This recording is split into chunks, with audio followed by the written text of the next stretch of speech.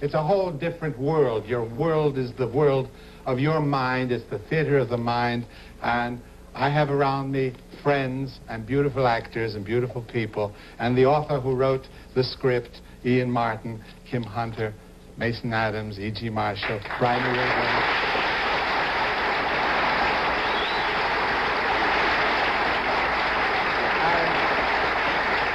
And Justin Day. And without any further ado, I'll show you just how we do it. We start the show with E.G. Marshall, who is our host, and you will hear one of the most familiar and most exciting sounds that ever was created for radio. And just sit back, as you've been told, and relax and enjoy. Let's stand by, people. Max, okay? Yep. Very good. Take it. The CBS Radio Mystery Theater presents...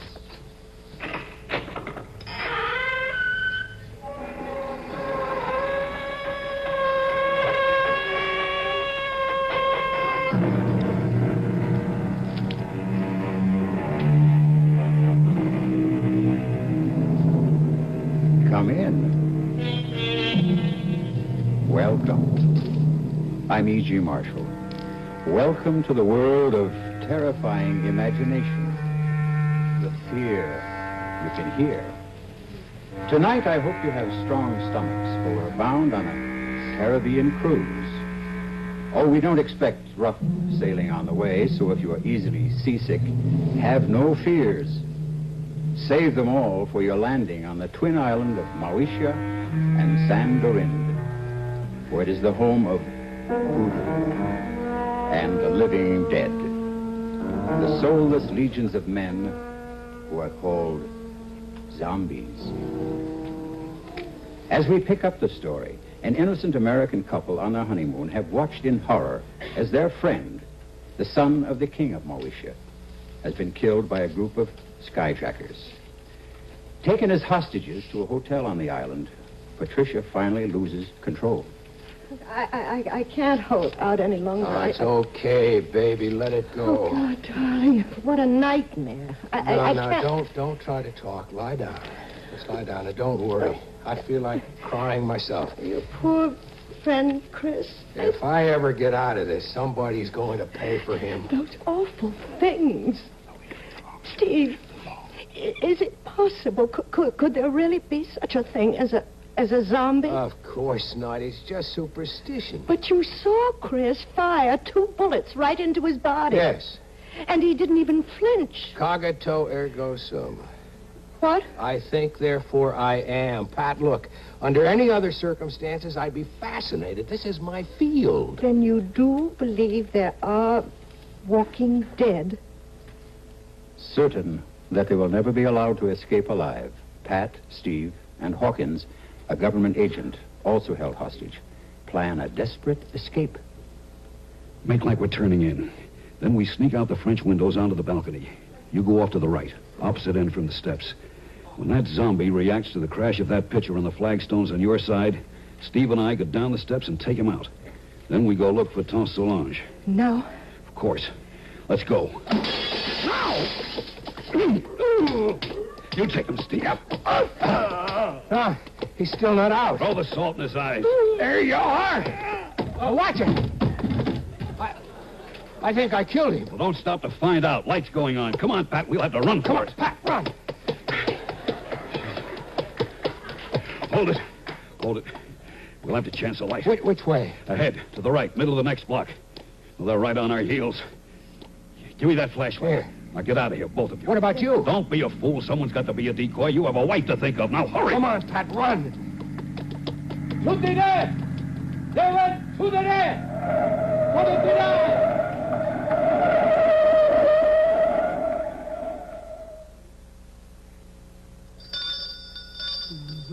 Well, must you pull the clapper loose?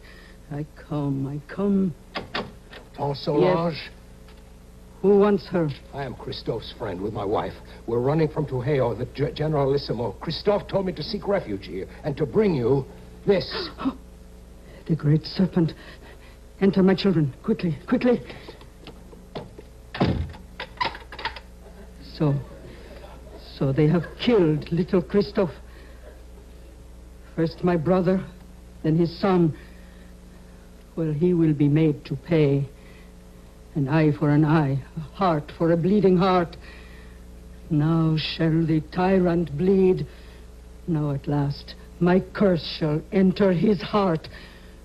Now will the great serpent uncoil and strike Hernando Trujillo dead. But it wasn't the Generalissimo who shot Chris. There was a man named Garcia. Garcia? That jackal puppet dangled by the strings. That less than nothing with no mind or will of his own. Is he a zombie, too? What do you know of zombies, my child? Nothing, except what I saw on the plane and what my husband tried to tell me. Oh, Solange, forgive me, but... Yes? I have to be concerned about my wife's safety, to say nothing of my own. Is there any way we can arrange to get back to the States? No safe way, so long as Trujillo lives. So, we settle all scores with this. It's a doll. Like the ones you sell in the store here. Not quite the same. This one is like the souvenirs of El Generalissimo. With this difference, I have been a long time making him. You see, the straw is from his favorite horse's stall. The beard is made from the combings from his hairbrush. The eyes, jade chips from a dress coat button. The boots from the fingers of an old glove. This is a voodoo doll. All of him is made with things that once belonged to Trujillo. Only one last thing I needed to make the spell work. The weapon. And now, at last, I have in my hand the instrument of destruction. I straighten out the bracelet, turn the head of this sacred serpent to the sky, and death, the tail, towards the ground, and strike! What have I done, Mr. Ramsey? You drove the bracelet like a knife straight through the doll's head. From temple to temple. Hernando Trujillo would be dead by midnight, and we will all be free. Buenas tardes. I am Hernando Trujillo.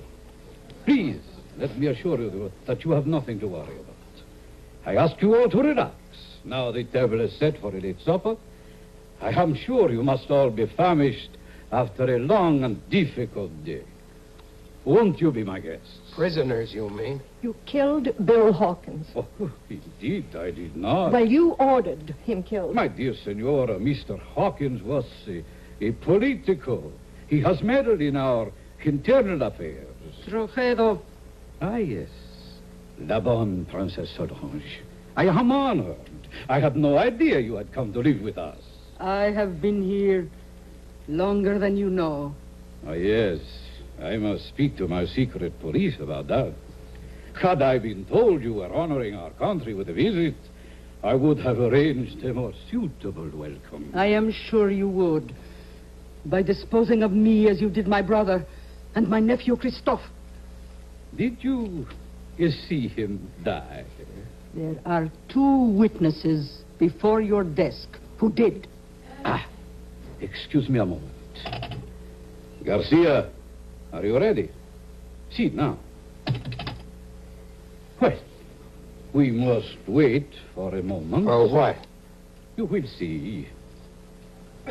Senora Ramsey, let me ask you a question. What? Did you see Christophe Leclerc die? Yes. And you, senor? Yes? You are quite sure? Of course. Yes, look, what are you trying to prove? Ah, not I. I will let him do that for himself. You see? Chris! Mon cher baby. He's alive. It's Chris. Chris, is it really you? Sure, man. Sure. Don't you know me?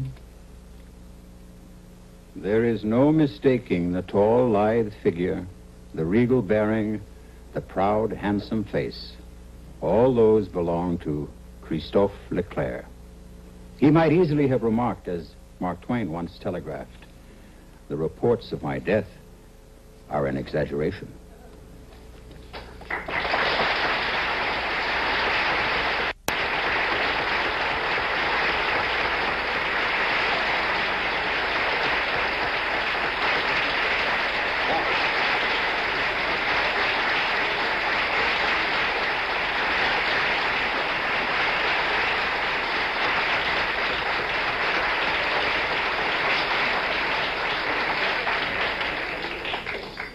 Look out, radio, here we come, huh?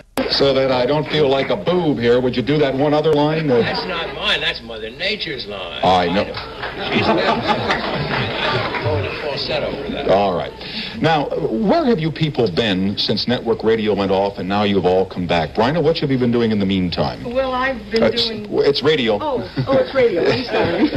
Oh, that mic. I love it dearly. I've been doing radio with commercials and TV voiceovers, like Jungle Habitat, you know, the British thing that's... I'm on safari with practically a gun in my hand, you know, doing a... I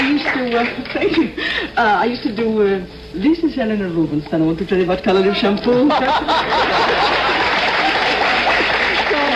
I'll leave it now to somebody else.